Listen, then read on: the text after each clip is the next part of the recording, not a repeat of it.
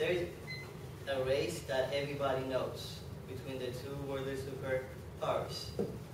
In the years between 1957 and 1975, the two countries competed for supremacy in space exploration.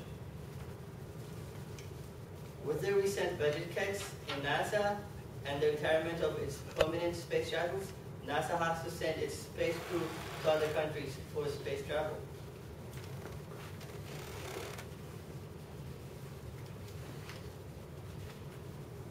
American crews have to pay for room to board on Chinese and Russian space rockets to reach space. This takes America from being a top dog on this space exploration. The three legendary space shuttles.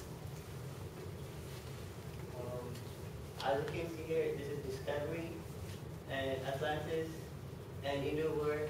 And instead of being running, taking astronauts to space, they've been put into museums, ending a 30-year space shuttle program.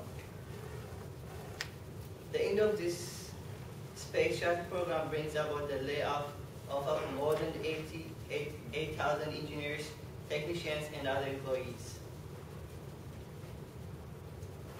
High number of jobless and cash flow to other parts of the economy and privatization is also the cause for shutdown of NASA.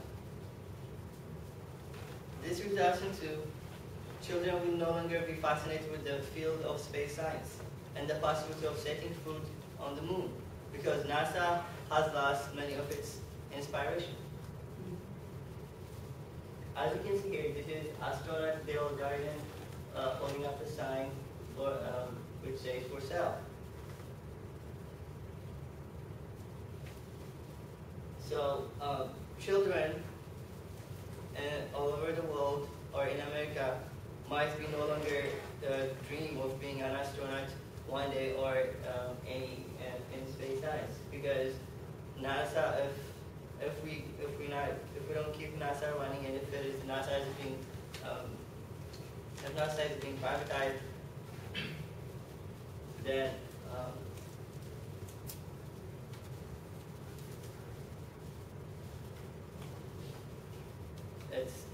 it might endanger its existence. So yeah, thank you.